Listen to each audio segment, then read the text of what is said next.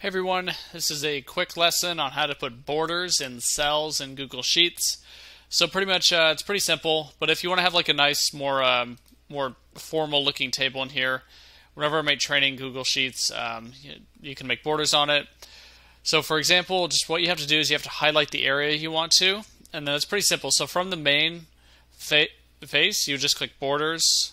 So once again, this is going to be the main area that opens up like when you open your Google Sheet, but just click around in the buttons if you're not in the section.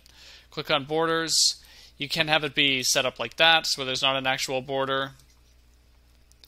If you just select it, I just like to have a whole border around it. But for example, you can have borders down the middle if you just want to have the columns and everything. You can have them horizontal and everything if you want to, but for the most part, I just like to make the table like that.